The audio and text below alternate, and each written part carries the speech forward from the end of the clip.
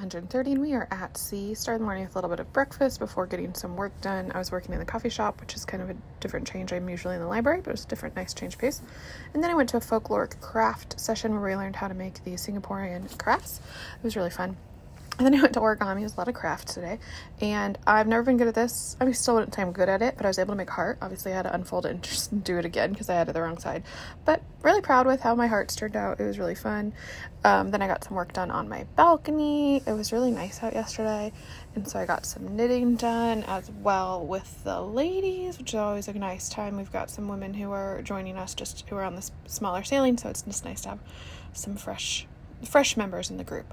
Then we did some painting out at the Sky Bar before a movie night with Korean masks, which you just have to hear to understand. And that's a sunset, not a hamburger. Dwight. You could put your glasses on while you take it apart.